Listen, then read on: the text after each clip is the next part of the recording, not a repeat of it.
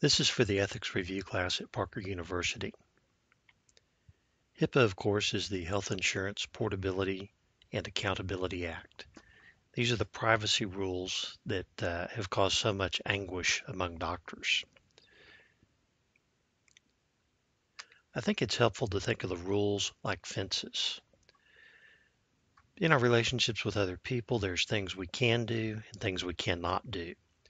If those boundaries are clearly defined by fences, either physical or metaphysical fences, but there's a boundary that we both understand in a relationship, it's more likely to be a healthy relationship. Robert Frost, of course, in his poem said good fences make good neighbors. If you go back and read the poem, he's really talking about neighbors building a fence like this one on the left, where they work together, building the fence, deciding where it goes and deciding how to build it and construct it. And part of the good neighbors is that process of working together. Fences do not necessarily mean that there can't be a loving relationship. Carl Sandburg said, love your neighbor as yourself, but don't take down the fence. And Arthur Bear said, a good neighbor is a fellow who smiles at you over the back fence, but doesn't climb over it. So the idea behind, or I think the intent behind the HIPAA regulations, was to help clarify between doctors and patients. When is information confidential? When is it not confidential? When can the covered entity, the doctor, release that information? Before we get into the specifics, I think it helps to remember the general goals for record keeping. The whole reason doctors started to create records was to help provide better patient care. Doctors were finding as their practices grew and became more complex that they were not able to remember as they moved from one patient to another. They also found that as a patient was treated by other physicians, it was necessary to have good documentation to avoid duplication and to keep all the professionals working in the same direction. So it's important to have good records for patient care for you or by you to help your memory. It's also important to have good records to help patient care when it's provided by other people so that they know what's working and what's not working and what's been done and what's not been done. Now, in addition to providing good patient care, doctors have also found that good record keeping can also be a good way to help protect themselves from liability. Good records can spell out why a doctor did or didn't do what they did, and it can help defend them in a malpractice or a licensing sanction action. Good records should be accurate. They should always be truthful, and they should be as specific as possible. They should be complete. No communication, no visits should be left out, and they should be kept confidential. Patients should be able to have confidence that their information will not be shared or become public knowledge.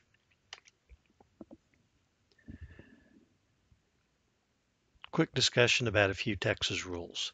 Texas, of course, has a general rule that requires confidentiality of chiropractic patient records and communications. So even if for some reason HIPAA does not apply to your practice, you're still going to be subject to those state rules. Texas adopted HB 300 several years ago, House Bill 300, to help supplement the HIPAA regulations. Among other things, it requires training of new employees within 90 days of them being hired. That training needs to be updated whenever the law changes in a way that affects their job duties. It requires the employer to keep verification, proof that they provided the training. HB 300 prohibits the sale of protected health information, and it authorizes the state attorney general to pursue penalties for healthcare providers that violate the HIPAA regulations. General record keeping requirements for Texas. Records for patient care should be kept for at least 6 years after the last visit. Rule is that it should be kept longer if the patient was a minor at the time of the last visit. Both the doctor and the clinic owner are responsible for arranging that the records are kept for that period of time and making sure the records have the quality and contents that are required to be useful.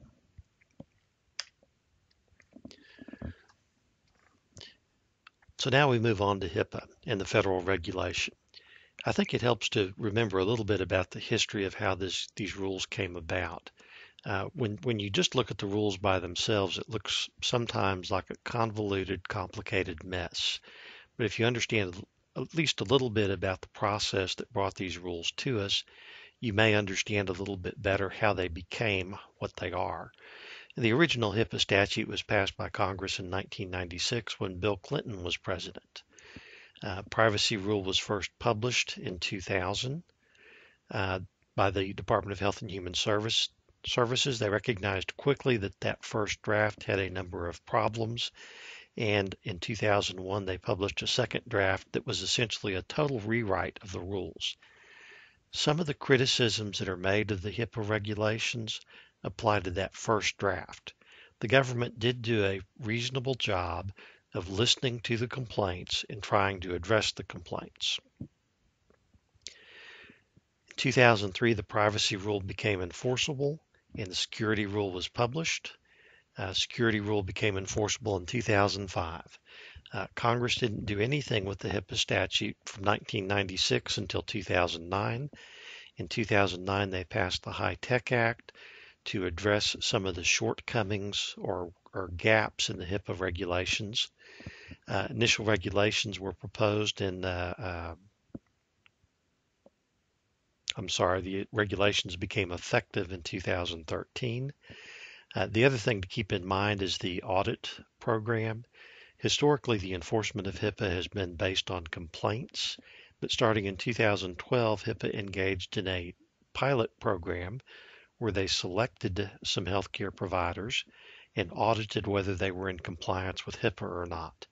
Not surprisingly, nearly all of the people who were audited had some violations of the HIPAA regulations.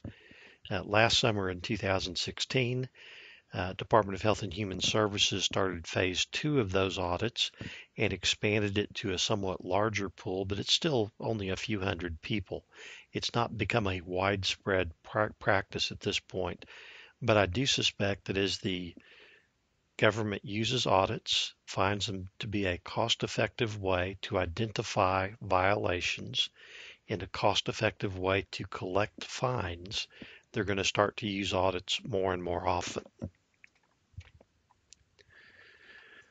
So a roadmap, what is HIPAA? The four major sections of the HIPAA regulations are PTSD, privacy standards, transaction standards, security standards, and disclosure of breaches.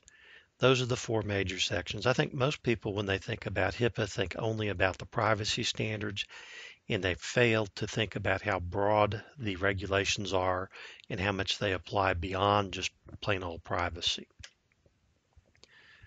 The four major parts of the privacy regulations can be remembered with NCAA.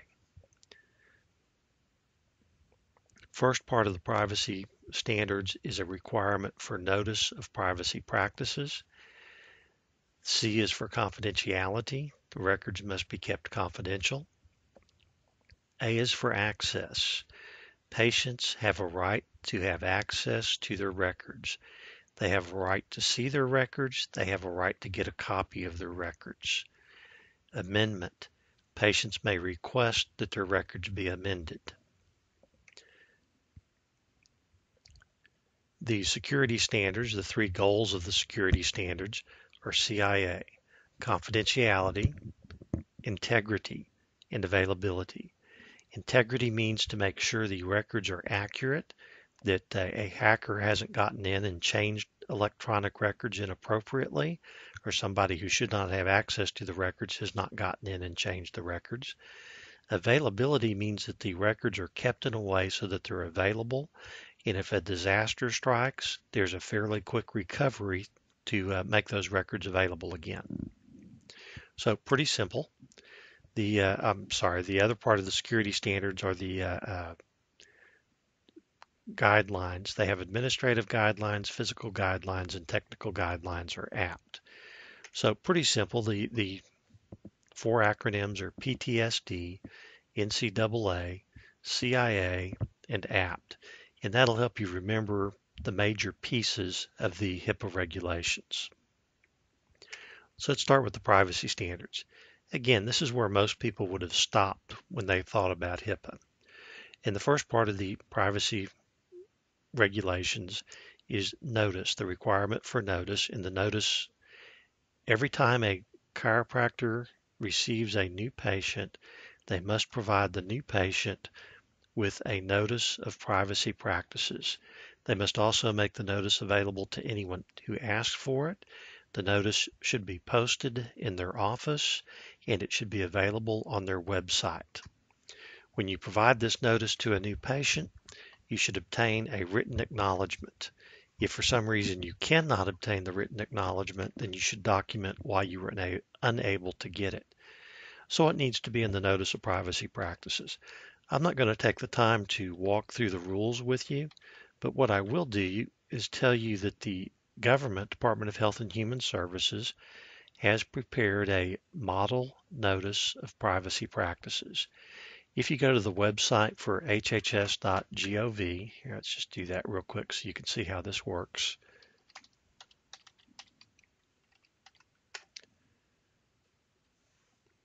So there's their website, and at the top there's this search bar, and you may search for model notice. Here, I've already done it, model notice of privacy practices.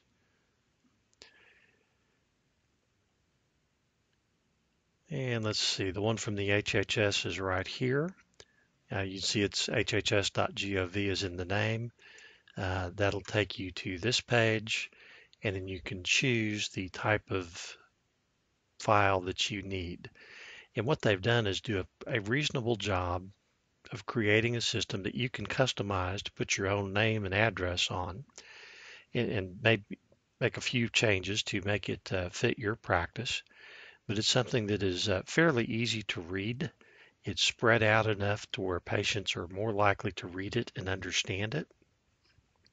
And it just, if you're starting out a practice and you need to develop a notice of privacy practices, this is a quick way to meet that requirement. The C in NCAA is for confidentiality. General rule is very simple.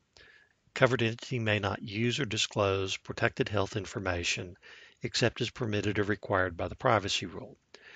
Covered entity is essentially every healthcare provider. Protected health information, the easy rule of thumb is to, if the information identifies the patient, it's got a name, an address, social security number, date of birth, any information like that that can be used to identify the patient needs to be treated as protected health information and needs to be kept confidential. Very simple rule. Keep it all confidential, except. And of course, it's where the exceptions are that we have the meat of the discussion. Before using one of the exceptions, I suggest using Benjamin Franklin's advice, when in doubt, don't. Unless you are absolutely certain one of the exceptions applies, you should continue to keep the information confidential until you can confirm and are absolutely certain that the exception applies.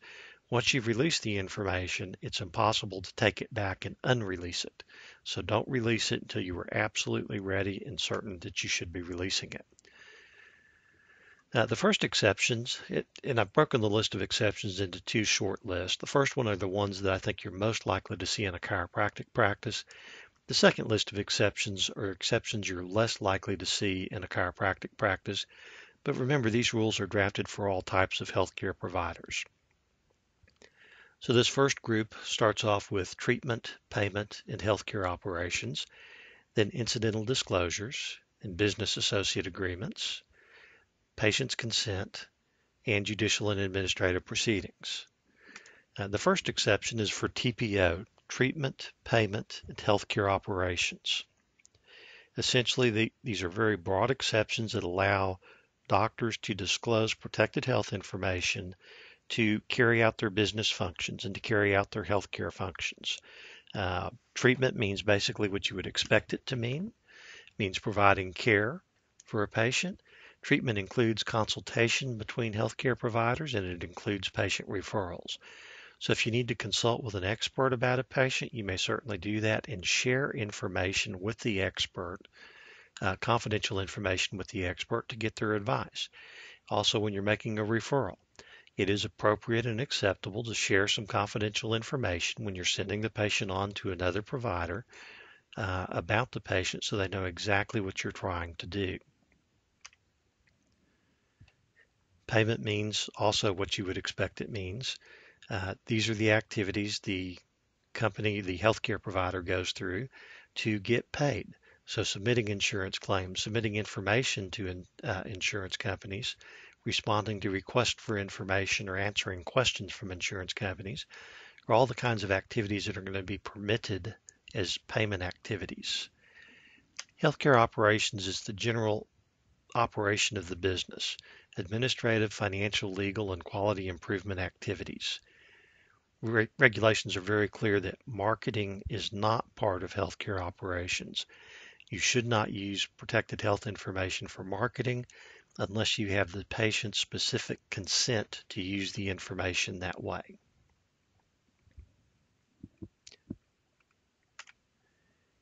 Incidental disclosures. Now, I think this exception was created to address some of the concerns with the original draft of the HIPAA regulations. This rule allows disclosures that are incident to an otherwise permitted use as long as only the minimum necessary information is disclosed and as long as reasonable safeguards are in place to protect the information. Health and Human Services has interpreted this rule as allowing some of the common practices that doctors have engaged in for many years. So, for example, many doctors have a sign-in sheet on their front desk. And the problem with the sign-in sheet, or the concern with the sign-in sheet, is the 10th patient coming in for the day can see who your first 9 patients were. And essentially what Health and Human Services has said is those sign-in sheets are okay. That's only an incidental disclosure, provided that you're not collecting extraneous information. If you start asking other information like date of birth, who's your insurance company, what's your chief complaint, now you cross the line where you're collecting more information than you need to be collecting for that sign-in sheet. And you also need to have reasonable safeguards in place. When the sign-in sheet is completed or when the day is completed, the sign-in sheet needs to be put away. It should not remain on the clipboard and it should not be accessible to patients in the future. This incidental disclosure also allows discussions in emergency rooms. Emergency rooms typically have a number of patient bays in a close area, and it's impossible for a doctor to have a conversation with a patient in this area and not have other patients overhear the conversation. Essentially, what Health and Human Services has said is that conversation is okay as long as it's carried on in a reasonable volume. Of course, the doctor cannot be screaming at the patient. And I think it's also a good practice, if possible, to make arrangements to see a patient in a private area if the discussion concerns a particularly sensitive topic. Now, certainly as a chiropractor, you won't be operating an emergency room, but many chiropractic offices are set up with an open adjusting area. And I think this incidental disclosures exception would apply to any information that's exposed during that open adjusting area. So, for example, just the fact that somebody is in that open adjusting area identifies them as a patient of the doctor. And that's a release of confidential information, but because it's only an incidental disclosure, it's not going to be a HIPAA violation. This rule has also been interpreted to allow sending appointment reminders. Many doctors send postcards to remind patients about their upcoming appointments. This rule allows that to happen. It also allows hospitals to keep directories of their patients. The government also recognized that doctors don't contain all the activities within their office. Sometimes they have to bring in business associates who are outside individuals, outside workers, to perform services to help the doctor. So, for example, in a chiropractic office, a typical business associate might be someone who helps process the insurance billing. Now, in that situation, the doctor has an obligation to obtain satisfactory assurance that the business associate will safeguard the protected health information. That satisfactory assurance has to be in the context of a written contract. Most vendors who work with healthcare entities on a regular basis have already put the requirements for the business associate agreement within their standard contract, or they already have a business associate agreement available. If you ever find yourself in a situation where you need to prepare a business associate contract, Department of Health and Human Services also has a sample business associate agreement. Like the model notice of privacy practices, you can find this pretty quickly using the search box and searching for business associate contracts. And this spells out the terms that are required in that business associate agreement. And in a few cases, it gives you options where you can decide which clause is more appropriate. One benefit of using this agreement if you're negotiating with somebody who's not used to working with healthcare providers is you can point and identify this as a form propagated by the government, and that helps encourage people to do less negotiating and more likely to accept what's already there. The business associate does not have to be monitored by the doctor. Doctor doesn't try to have to test their firewall or try to hack into their system. But if the doctor becomes aware that there's been a violation, they either need to make arrangements to cure the problem, prevent it from happening in the future, or if necessary, they need to terminate the contract and retrieve all of the confidential information from that business associate. This clause or this slide walks through some of the requirements of a business associate agreement. Like I mentioned before, that sample agreement put out by the government is a good place to start. The next exception is when the patient consents. It makes sense if the patient's given permission to release confidential information that information should be released. First thing is the doctor cannot condition treatment based on whether the patient signs an authorization. They cannot tell a patient you have to sign this authorization first or I can't accept you as a patient. The patient has to have the freedom of choice to sign that authorization. There are some specific requirements if the information includes mental health records, drug, alcohol, or substance abuse records, genetic information, or HIV/AIDS test results or treatment information. If you're releasing that kind of information, you want the release to specify specifically that you're authorized to release that information. Quick warning about genetic information. I think many people think of genetic information like DNA test, but they don't think of genetic information as family medical history. But that family medical history is included within the definition of genetic information. So generally, it's a good practice to go ahead and include these items in the authorization and to obtain the patient's specific permission to release this information. A few things that have to be in the authorization has to include an expiration date. The expiration date may be none, or it could be an event like settlement of my personal injury case. The authorization also needs to include a statement that the authorization is revocable. Now, I think these types of authorizations have always been revocable, but HIPAA requires that the patient be notified when they sign that authorization that they can change their mind. I think it's also a good idea to include instructions on how to change their mind. Who do they need to contact and how do they need to contact them?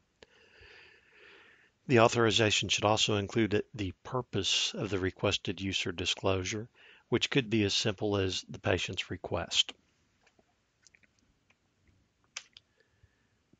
The next exception is for judicial and administrative proceedings. A doctor may disclose confidential information in response to a court or an administrative order or response to a subpoena or a discovery request. It needs to be a proper request. It needs to be from a court with jurisdiction over the doctor.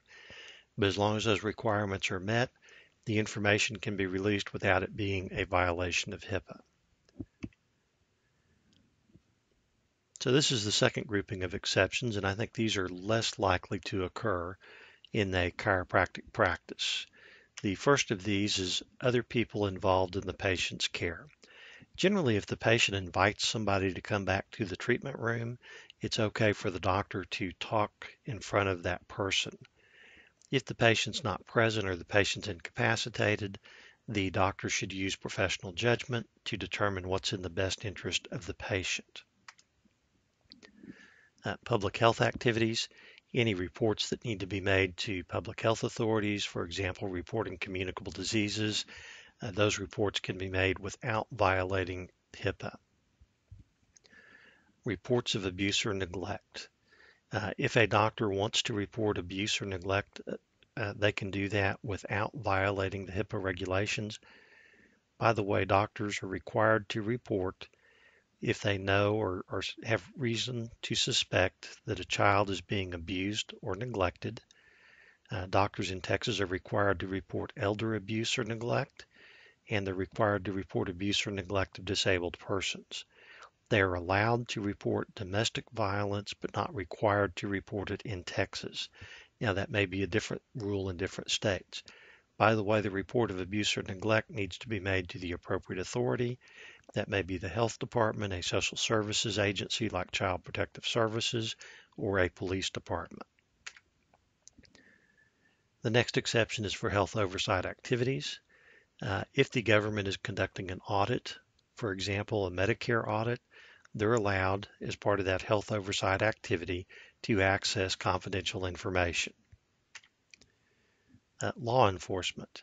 If a crime is committed in a doctor's office or someone is hiding from the law in a doctor's office, the doctor can provide information to law enforcement to help them do their job. Averting a serious threat to health or safety.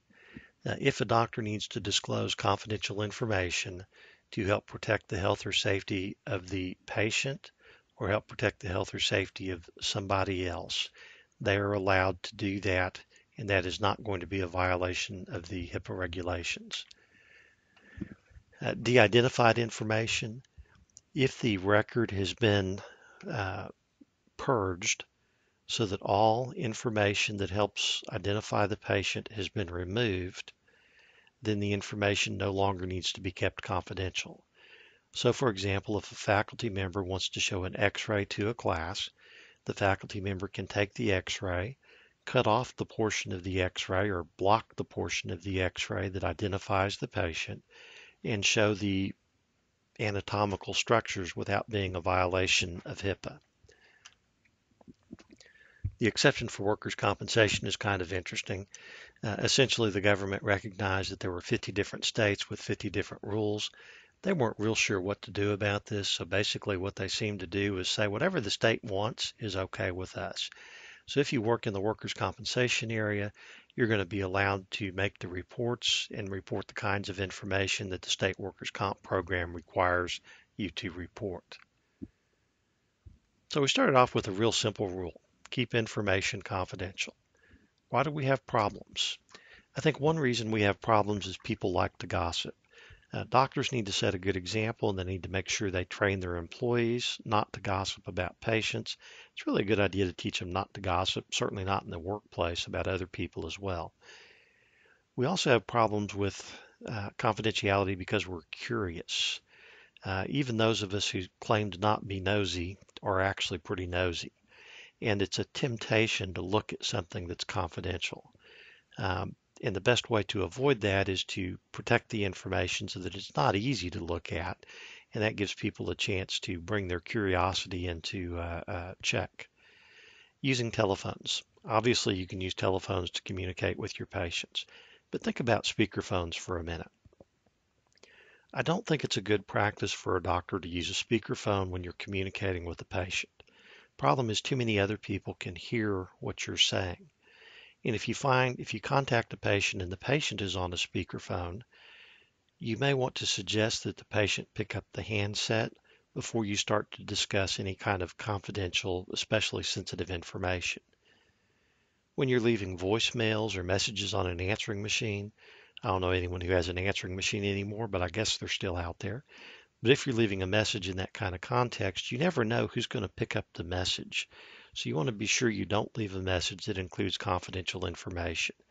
It's okay to leave a message with your name and your phone number asking for a call back, but it's not appropriate to leave a detailed message explaining what the diagnosis is or treatment plan is for this particular patient. If you're going to send information by fax, be very careful that you have dialed the fax number incorrectly and are using the correct fax number. If you use emails, be sure you use the same protocol. Text messaging can be is something you need to use carefully. I think many young people prefer text messages. The problem with text messages is most phones are set up that when they receive a text message, it displays the message for anyone who can see the screen. And that may not be a good way to send confidential information. One thing I know that some doctors do is they have the patients complete a questionnaire as part of the new patient intake forms to explain how they want to be communicated with. What phone numbers can the doctor's office use? What the phone numbers can they call? Is the patient willing to receive emails? Is the patient willing to receive text messages? If the doctor's office calls to leave a voicemail or an answer on a answering machine, can they leave a detailed message or should they just leave a callback number? And of course, that helps give the patient some control over how you communicate with them. It can be somewhat of a challenge to administer that, but it certainly makes it clearer to the patient, or it makes the patient understand the different channels the doctor may use to communicate with them. We've already talked about the patient sign-in sheet not being a violation. The dumpster. Be sure that records are shredded before they are tossed into the trash. News stations love doing the news story where they get to walk around to the dumpster behind the pharmacy or the doctor's office or the hospital, open it up, and expose some very confidential, very sensitive information. If you use social media, I guess everybody uses social media nowadays. Let me say when you use social media or when you post things on the internet, be extremely careful that you're not sharing confidential information and be sure you're not expressing information that might identify the patient. One doctor got disciplined for making a post on Facebook. Now, the post on Facebook did not identify the patient, but when the patient saw the post and the doctor's gripe and complaint about the patient recognized themselves. So that was enough for the patient to argue that it was a violation of their privacy because somebody else may have recognized them. Laptops and phones. It's very convenient to keep confidential information on laptops and phones. But if you lose or if those things are stolen, considerable patient information can be exposed. I'm always amazed reading through some of the HIPAA violations to see how many doctors and staff members seem to be able to leave their laptops on buses and subway trains, and how many people seem to have their laptops get lost on a pretty regular basis. The best way to protect yourself, if you have any kind of mobile device, laptops, phones, USB drives, the kind of thing that's likely to leave the office on a regular basis, the information on that device should be encrypted, not just password protected, but encrypted. As long as that information is encrypted, even if you lose the device, the information is still not usable to anyone who finds it, and that means it's not a HIPAA violation. Ransomware and phishing. Be conscious of how you use the internet. Be conscious of who you give access to your computers. I hesitated about adding these two items, but several hospitals reportedly got victimized by ransomware attacks. That's where a random caller contacts you. The general scheme is that your computer is sending out error messages and they want to help you. And the way they help you is they get you to give them access over the internet to your computer. And once they have access to your computer, they download a virus that locks your computer so you can no longer access the information on it until you pay the ransom to get it back. Several hospitals were victims of that. Several hospitals decided to pay the ransom because that was easier than going back to their backup and restoring their computer system. That's not a good situation to be in. That's not a good explanation or a good news headline to see. Bottom line there is you need to be careful about who you give access to your computers. You need to make sure your staff understands that if anyone like that ever calls the office, they should hang up immediately. That person is not, unless that person is known to you as someone who's working on your system, you should not give them access to your computers.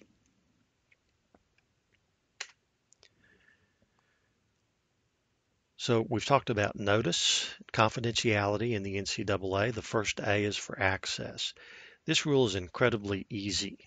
If a patient requests information or requests a copy of their records, they have a right to get a copy. They have a right to see a copy of the records.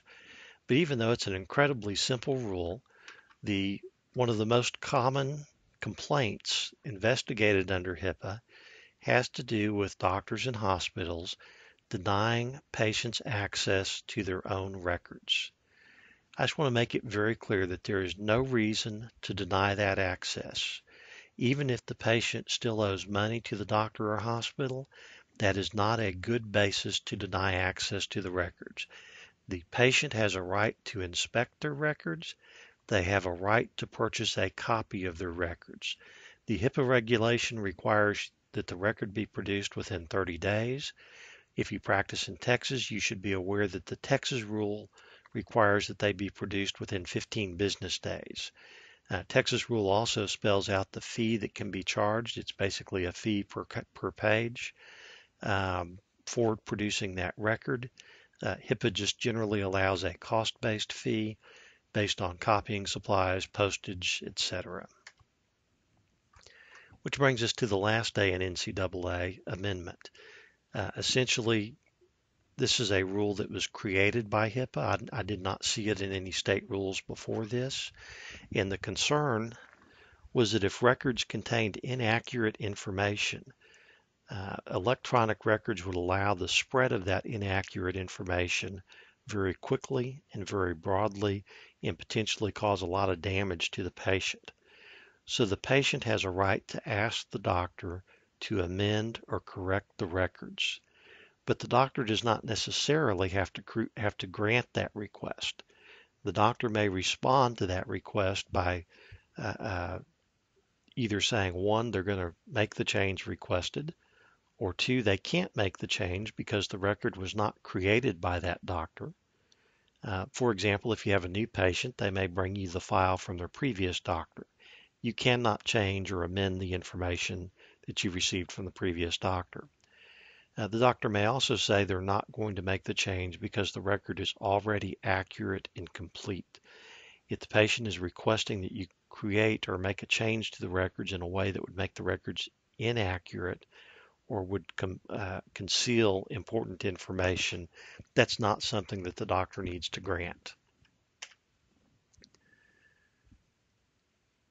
So PTSD are the four major pieces of the HIPAA regulations. We're now finished with the privacy standards, the P. We're on the T, transaction standards. This is real quick. It's a software question. You need to be sure your software is up to date and that it's submitting transactions to insurance companies in the correct format. Use the proper codes, use the codes correctly. Which brings us to the essence in PTSD, the security standards. Remember, the security standards are designed not just to protect privacy or confidentiality, but they're also designed to protect the integrity or the accuracy of the records and the availability of the records to help with disaster recovery primarily. If you look at the security standards, they're essentially written like a checklist. Checklists can be very useful, and I'm not going to talk a whole lot about checklists. What I am going to do is direct your attention to the book, The Checklist Manifesto. It's a short little book. You can read it in very short time. A plane trip is more than enough time to read the book. The book was written by a medical doctor, and he talked about the development of checklists and the use of checklists by surgeons and how the use of those checklists reduced the number of complications in those surgeries. Checklists have a lot of benefits. They help remind professionals, even very smart professionals, not to forget things that are very simple. It helps to communicate between the parties. It helps the parties involved in treating a patient to understand who's responsible for what. And there are a lot of professionals who do use these checklists who benefit greatly from it. Certainly, if I'm getting on an airplane, I expect the pilot to be going through the checklist and to make sure everything's taken care of before we leave the ground. The safeguards, the security standards, are divided into three types of safeguards: administrative safeguards, physical safeguards, and technical safeguards. Now, I'm not going to go through these in any detail, but there's about 40 or 50 of these items. Some of them are somewhat more complicated. Some of them are very simple.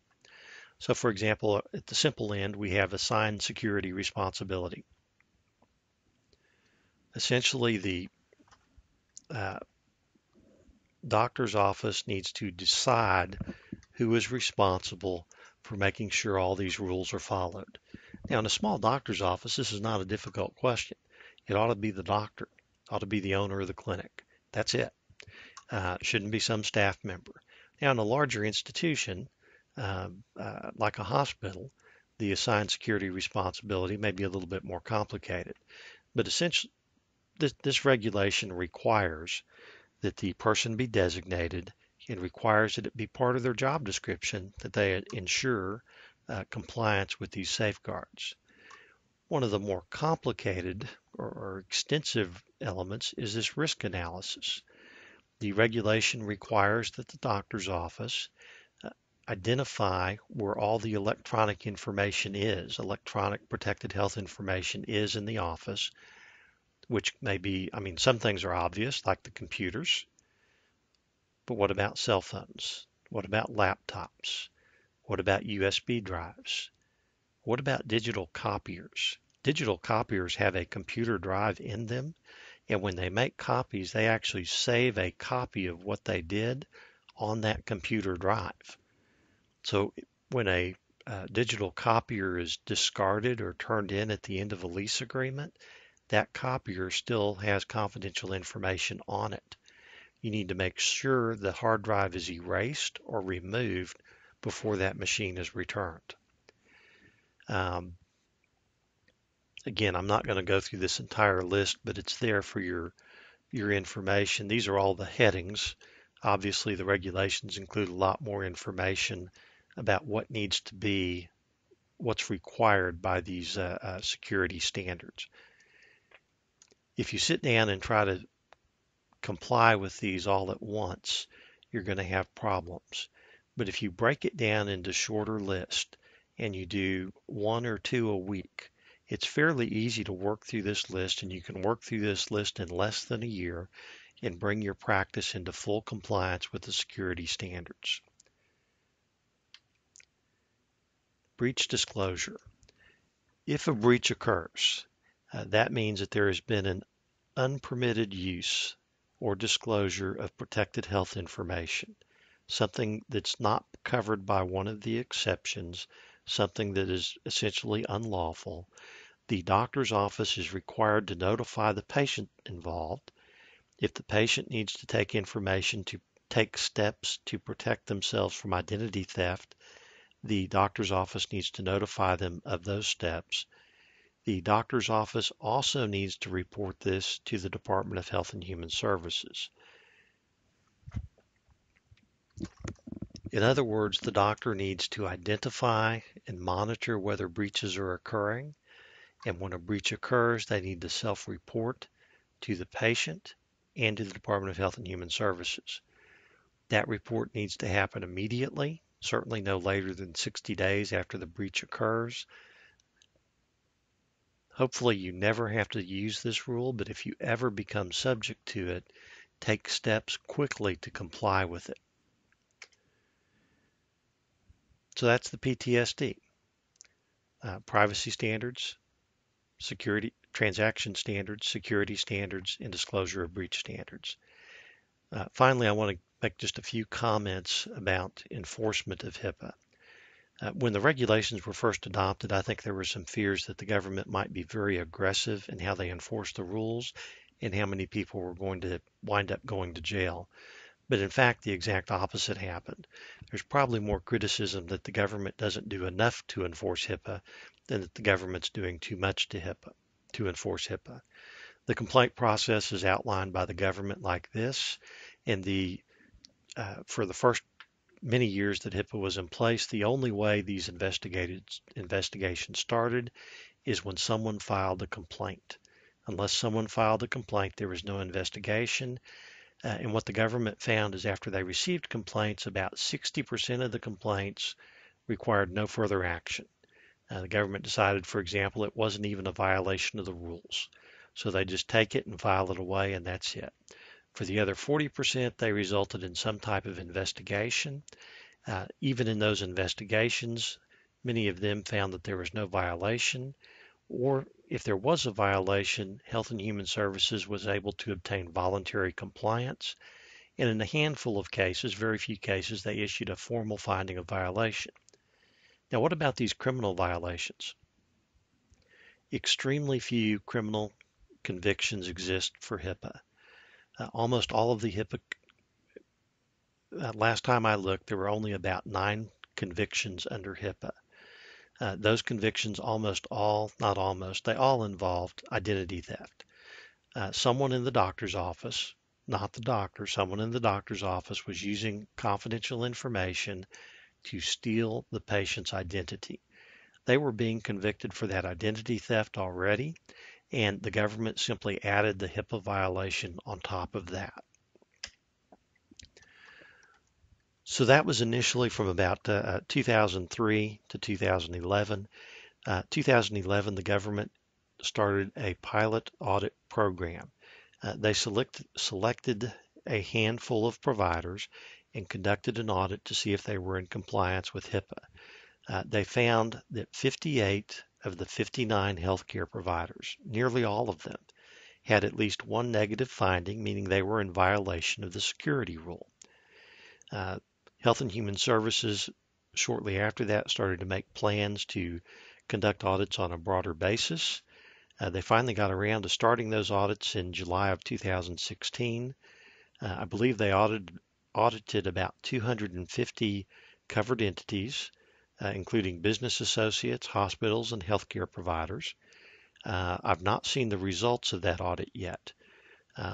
My concern with the audits is that the government may start to use them to help identify people who are in violation and then to assess fines on those people. They've set the audit process up to be a very efficient process. They're desk audits. If you receive a request or a notice that you're being audited, they advise the doctor to go to a website, upload their policies, and answer the questions. And then the government decides based on that whether any further action is required. But one of the nice things about the audit program is the government has published audit protocols. Essentially, this is the list of questions that they're asking as they go through. The protocols are extensive. They're there on the Health and Human Services website. If you search for HIPAA audit protocol, you can find it fairly quickly. And I'll warn you that if you just look at this table, or if you try to print out this table, it goes on for hundreds of pages. It's a lengthy table. But some of these items don't even apply to you. And the ones that do, some of them may be very short and simple to interpret. Some of them may be a little more involved. So just for example, this first one here, it's under the privacy regulations, using genetic information for underwriting purposes. Well, if you're not doing any underwriting, you're probably not going to have to worry about this rule. Um, and if you look at the questions that the auditor is directed to ask, does the health plan use or disclose genetic information? Um, so all these questions are directed towards a health plan, an insurance plan, or an underwriter.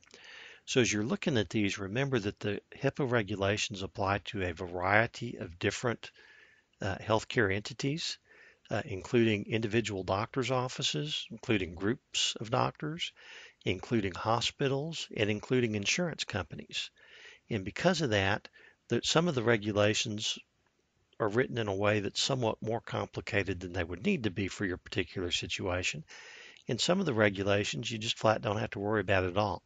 But if you work through this table, you can work through it. It's not in a particularly useful order, but you can work through this table and identify the pieces that apply to your practice and then create a policy or adopt a policy that addresses it. So here's the rule on protecting information of deceased patients. Covered entity must comply with the requirements for 50 years after the death of an individual.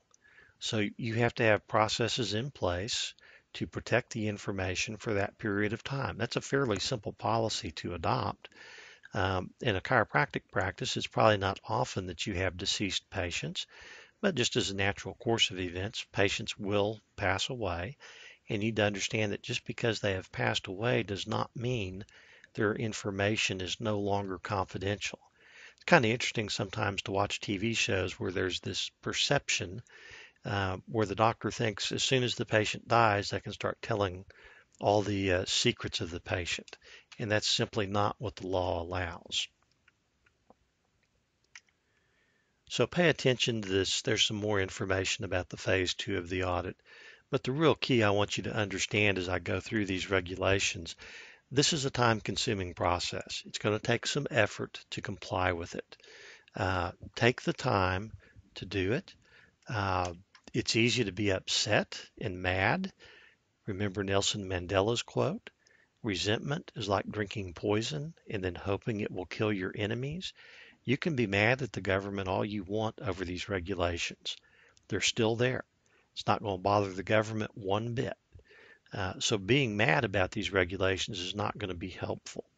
But on the other hand, if you recognize it as an opportunity, use these rules as an opportunity for you as a doctor to do a more effective job of protecting the confidentiality of patient information, to do a more effective job of communicating with your patients about what's confidential and what's not confidential, in communicating to your patients how good of a job you are doing to protect the confidentiality of the records. I think you'll find these rules will do a lot to improve your practice and do a lot to help you.